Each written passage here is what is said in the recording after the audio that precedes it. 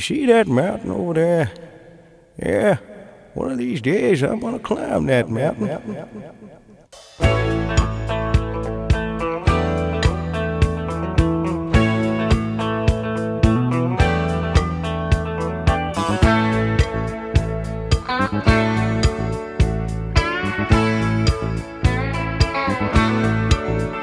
Oh, play me some mountain music like Grandma and Grandpa used to play. Then I'll float on down the river to Cajun Hideaway. Drift away like Tom Sawyer, ride a raft with old Huck Finn, take a nap like Rip Van Winkle, daydreaming again. Oh, play me some mountain music like Grandma and Grandpa used to play.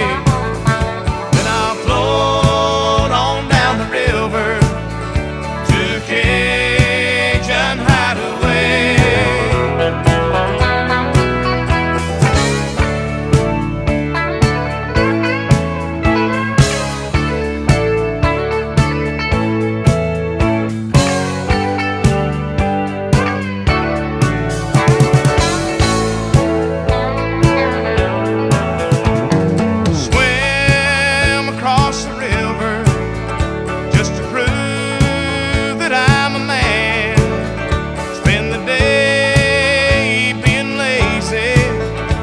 Just being nature's friend.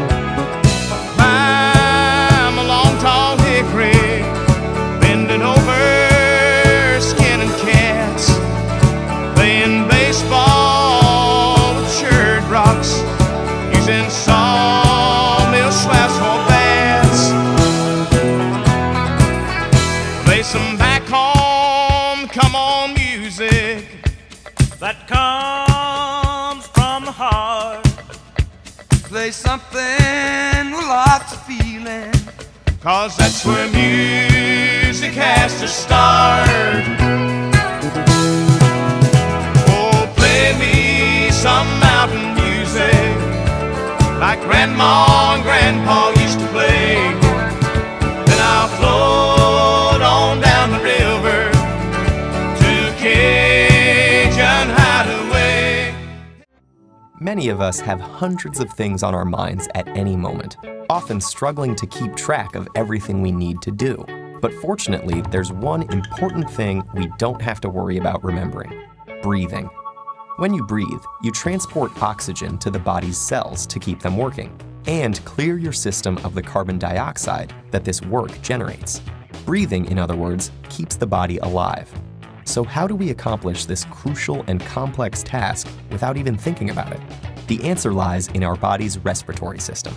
Like any machinery, it consists of specialized components and requires a trigger to start functioning.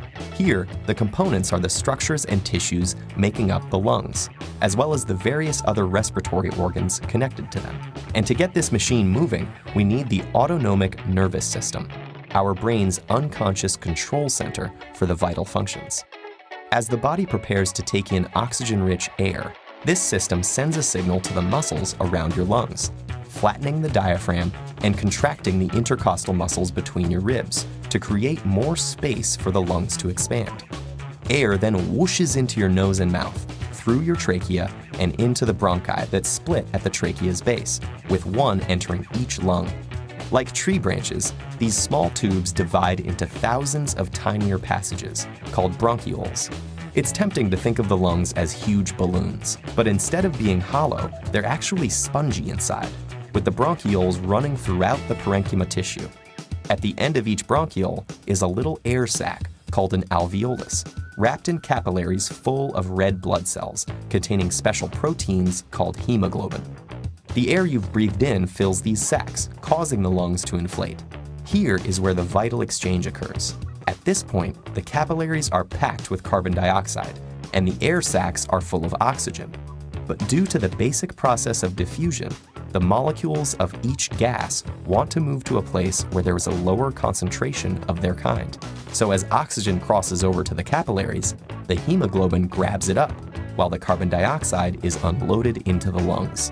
The oxygen-rich hemoglobin is then transported throughout the body via the bloodstream. But what do our lungs do with all that carbon dioxide? Exhale it, of course. The autonomic nervous system kicks in again, causing the diaphragm to ball up and the intercostal muscles to relax, making the chest cavity smaller and forcing the lungs to compress. The carbon dioxide-rich air is expelled, and the cycle begins again. So that's how these spongy organs keep our bodies efficiently supplied with air.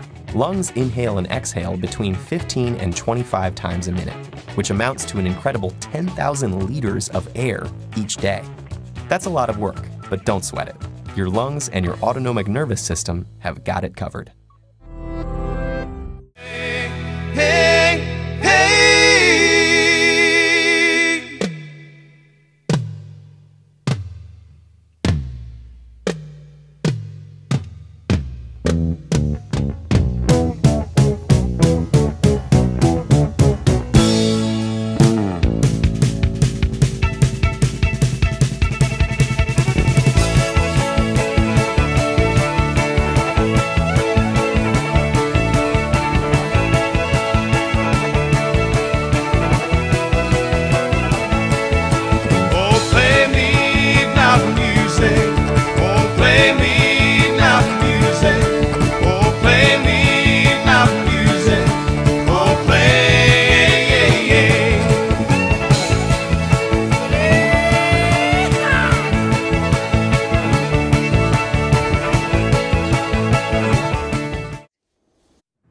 It's one of the most formidable places on Earth, and Lincoln Hall said that's why he wanted to climb Mount Everest. The experience is incredibly intense because it is so dangerous. That's somewhat of an understatement. In 2006, on the way down from the summit, Lincoln Hall collapsed from altitude sickness. His companions had to keep going, and Hall was left for dead. Against all odds, he survived 12 hours alone. But it's just very hard to talk. I wasn't afraid of death, but I wasn't going to let it happen. I just had to stay alive and somehow stay awake till the morning when at least there would be some sun, which would carry some sort of warmth. He carried the scars with him every day. His friends say if anyone was going to survive that trek, it would have been Lincoln Hall. Lincoln he was so at home in the mountains. He was such a good climber that he had an aura of invincibility about him. But that strength couldn't conquer his mesothelioma. He was exposed to asbestos when, as a child, he helped his father build 2 cubby houses. Hall was a spiritual man. He later told of an out-of-body experience as he lay dying on the mountain. You know, I didn't want to be there, but suddenly I wasn't there. I wasn't there on the rock. However, I could see myself on the rock, about 10 metres away, maybe a metre or 2 above. As a Buddhist, Lincoln Hall didn't believe in God, but when asked if he was wrong, what would God say to him? He would say something like, "So you've chosen this path. Welcome anyway." Lincoln Hall said reaching the top of Mount Everest was the closest thing to achieving enlightenment, and every day he had since cheating death was a bonus. Adrian Rochelle.